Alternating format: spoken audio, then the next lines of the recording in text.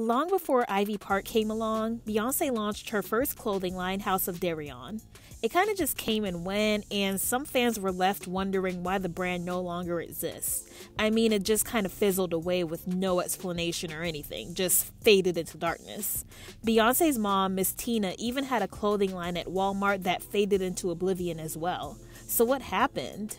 You might think Queen Bey would have had everything back then and now for a clothing label to reach epic heights, but it didn't. House of Dereon had fashion shows at New York Fashion Week, London Fashion Week, not to mention the brand was stocked in major department stores like Bloomingdale's, Macy's, and Selfridges in the UK. Even with all of that and the star power of Beyoncé behind it, it was still a huge flop. Why was that? Prior to launching her athleisure Adidas and Ivy Park collection in 2016, Beyoncé teamed up with her mother Tina Knowles and created House of Dereon in 2006. With their signature tagline, where the sidewalk and catwalk meet, the line was mostly casual wear, including embroidered hoodies, trousers with a blend of hip-hop influence and feminine details such as embroidery and ruffles.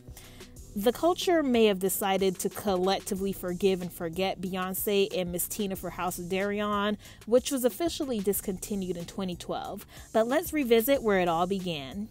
The mother-daughter pair launched the line, named after Tina Knowles' mother, Agnes Dereon, in 2004, with the idea that the clothes would be inspired by 3 generations of women in their family. The clothing line offered wide selections of both casual and formal clothing to young girls and women for the span of 6 years.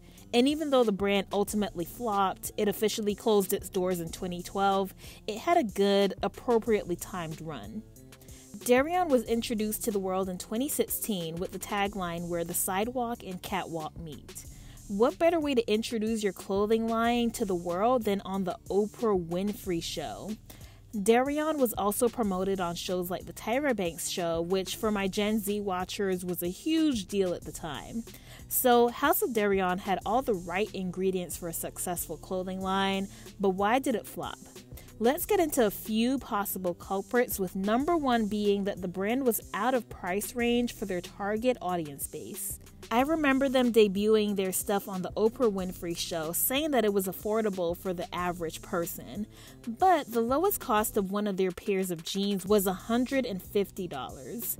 Even Oprah kept saying, quote, "That's affordable to you," end quote. It seemed like they were trying to market themselves as an average cost regular wear brand when the average person couldn't really afford those prices. Other items averaged around $80 to $130, and their core customers in the urban youth market was not about to drop hundreds for 1 or 2 pieces. They also didn't seem to be clear on who their target audience was. The person wearing Fleur de Lis hoodie is not the same person wearing a ruffled, peachy colored satin dress.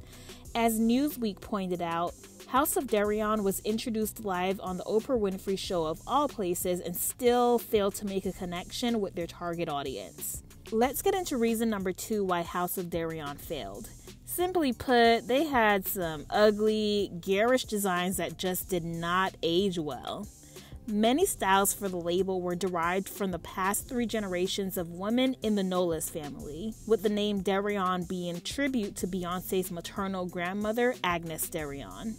The tagline of the brand was couture, kick, soul, as Beyoncé represents the kick, her mother represents the couture, and her grandmother being the symbol of soul. Though House of Dereon was inspired by Beyoncé's grandmother, it eventually grew to become mainly inspired by Beyoncé. The singer said the idea of House of Dereon came from Destiny's Child's fans. Queen Bey shared that her audience often inquired about her mother's design, so she wanted to make the items accessible nationwide. Agnes Dereon was a self-taught, well-known seamstress catering to private clients in Louisiana. She was accustomed to making tailoring pieces that stood out by decorating the fabrics she used with embellishments such as embroidery, appliques, and smocking. Incorporating materials such as lace, beads, and jeweled buttons, Agnes Dereon made her style unique, according to the House of Dereon official website. Though it was well-intentioned, some have compared House of Dereon's signature graphic tees and other motifs to other brands that fizzled out in the mid-2000s, mainly like Ed Hardy. Critics called the line, quote, painful to look at, saying that, quote, every piece has too much going on, too many buttons, ties, logos, etc., end quote. Listen, House of Dereon served its purpose, but the glue gun bedazzled phase is over. Urban wear is just not as popular as it was in the early to mid-2000s, which leads me to my next and last point. The heydays of urban street fashion is over.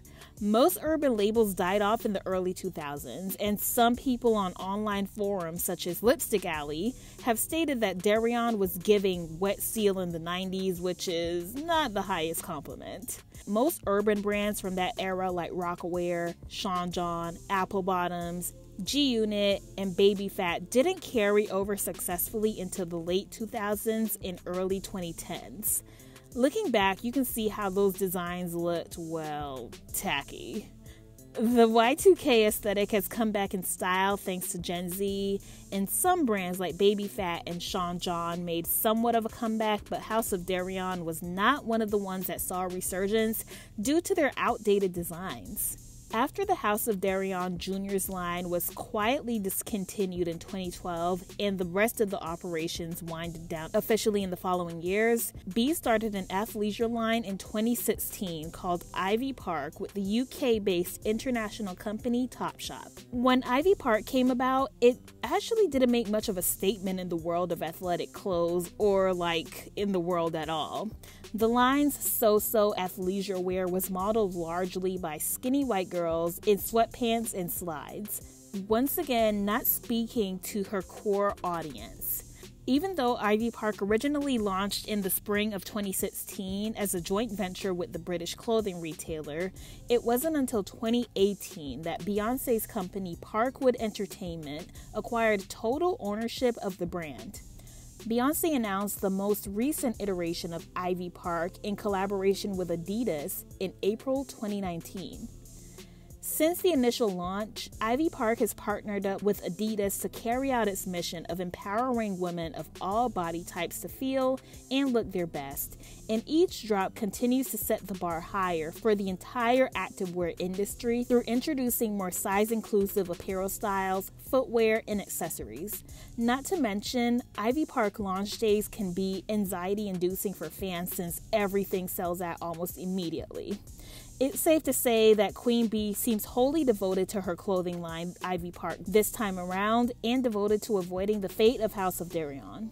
Only a few celebrity fashion labels have actually been successful, such as Jessica Simpson, who created a billion-dollar empire, Victoria Beckham, who moved on from her Spice Girl roots with her namesake high fashion line, Nicole Richie, who moved past her reality TV party girl image with her line House of Harlow, and Mary-Kate and Ashley Olsen, who won acclaim from critics and fashion insiders with their high-end couture label, The Row.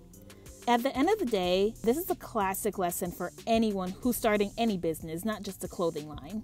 Just because you have a fan base or a following doesn't mean that it's automatically going to be successful. It's all about your product and connecting with your community.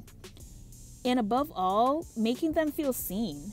Even though House of Dereon fizzled out as fast as it came on the scene, it was the precursor to Fashion Nova and all of the other popular IG boutiques. House of Dereon, we love you so. May your memory live on by the way of little-known websites and eBay. So tell me what you think about this video down below in the comments. Did you know that Queen Bey and Mama Tina had a previous clothing line prior to Ivy Park?